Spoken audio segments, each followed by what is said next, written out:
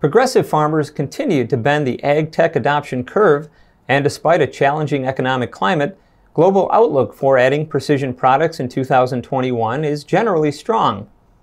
Preliminary results of the 13th annual No-Till Operational Benchmark Study, with more than 800 U.S. and international farmers participating, reveal some global similarities and stark differences in planned use of precision tools in 2021.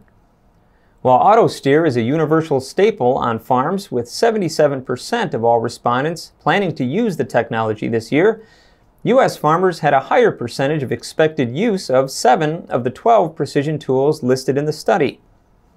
Most notable are a 21-point differential in planned use of auto seed shutoff and an 18-point differential in yield monitor and data analysis by U.S. farmers versus those outside the states.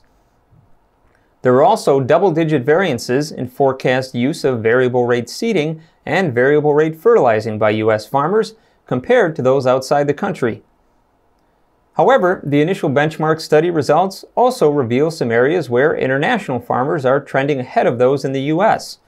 Specifically, planned use of satellite aerial imagery and unmanned aerial vehicles is higher among non-U.S. growers, along with remote sensing.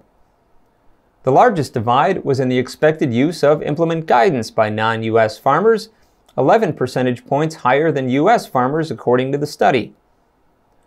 Look for full coverage of the No-Till benchmark study, including cropping system breakdowns, nutrient management strategies, and on-farm economics in the April issue of No-Till Farmers' Conservation Tillage Guide.